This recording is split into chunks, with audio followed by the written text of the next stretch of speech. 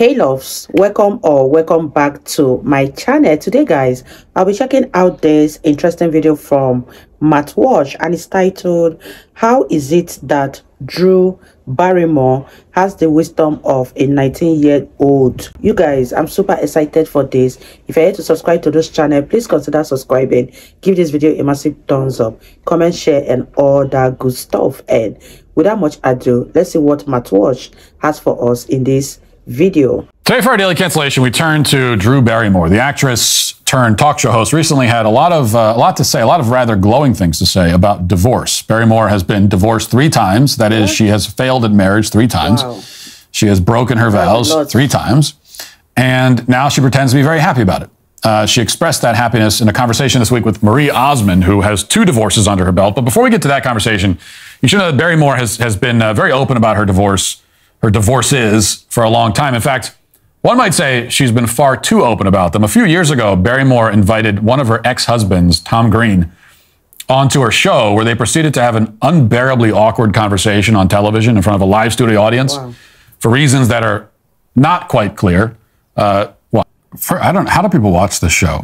I mean, just to start with, sleep is, I have a weird thing about sleep. Like, what your weird thing is that you like to sleep? That's not weird. We all, as human beings, we all enjoy sleeping. We need to sleep, all of us. So it's not like a unique, quirky thing about you, Drew Barrymore, is that you enjoy sleeping. Everybody enjoys sleeping. But a few other takeaways here. First of all, she divorced the guy, didn't speak to him at all for 15 years, apparently, then invited him onto her talk show. For what? To have an emotional heart-to-heart in front of a television audience. Yeah. Which is bizarre behavior, to say the least. Yeah. Second, she recounts a story of feeling safe and content when she was married to Tom Green.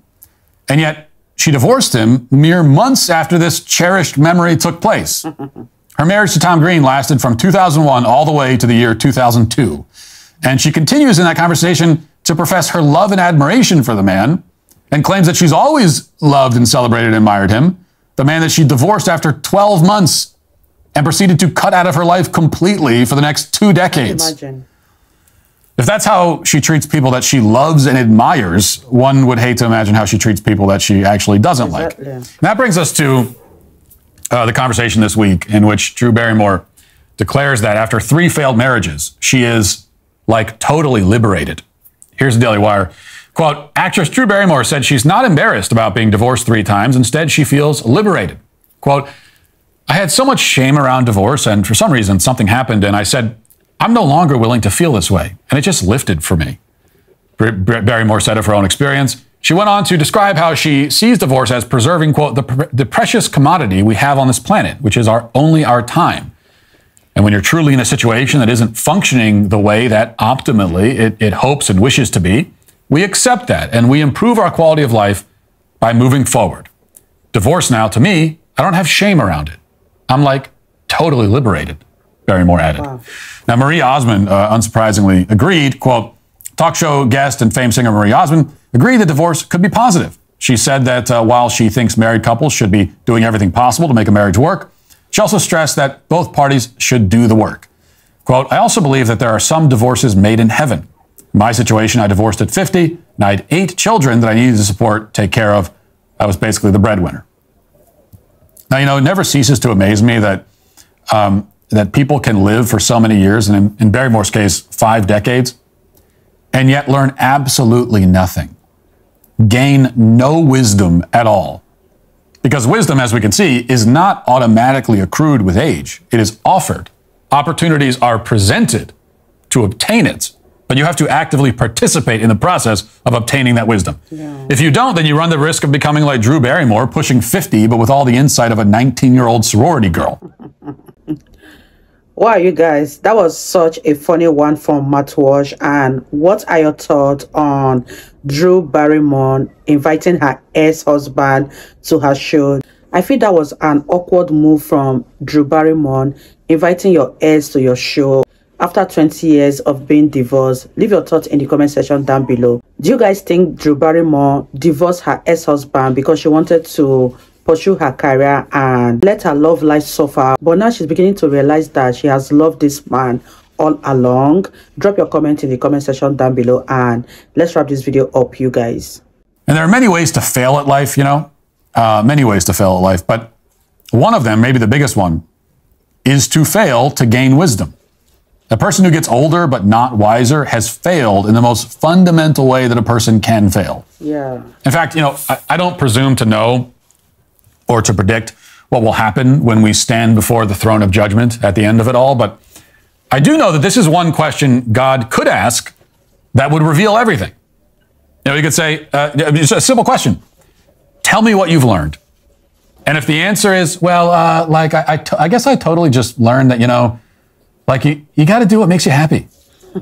Then the lever is pulled, the trap door opens up, and enjoy your trip down south.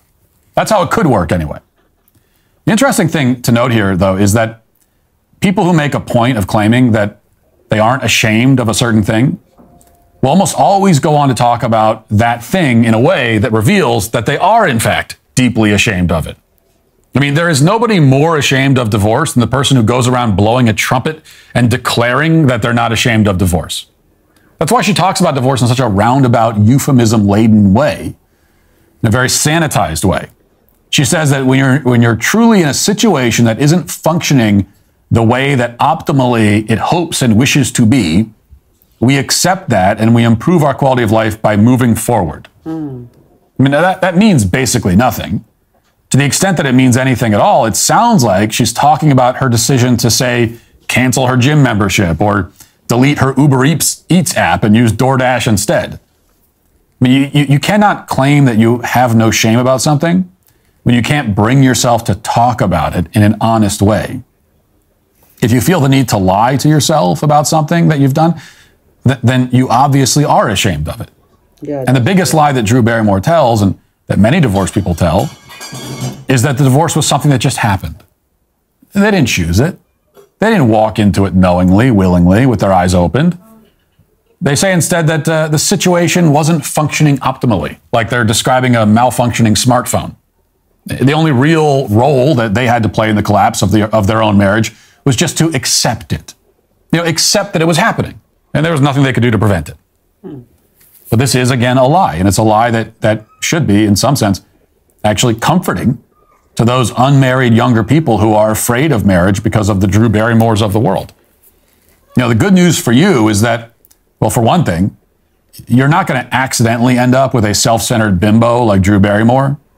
You might end up with one like that, but only if you do it on purpose.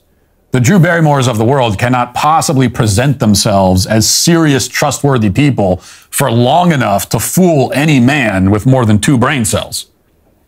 But the other piece of good news is that despite the rationalizations some particularly dishonest divorced people make, the reality is that divorce is actively chosen. It is something that some couples work towards. Maybe not with divorce consciously in mind as the end goal, but they're working towards it all the same. Yeah. It doesn't just happen. You don't fall into it one day like falling into a puddle. It doesn't arise passively out of situations. It is a conscious choice. Yeah. And usually, not always, but usually one that both parties have a hand in making. Which means that staying married, being happy, is also a choice.